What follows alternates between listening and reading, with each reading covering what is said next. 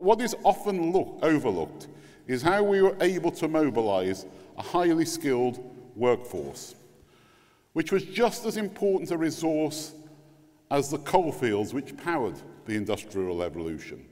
But in the 20th century, we stopped investing in transport, we stopped investing in skills.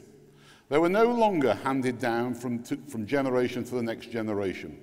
Competitors began to overtake us, and we're living with a legacy of that underinvestment today, not just in our roads and railways, but in our workforce too. So when we're investing some 70 billion in transport in this Parliament alone, and that 70 billion is from the government, we need a new generation of engineers, designers, construction personnel, as well as a highly skilled people to operate the networks once they are opened.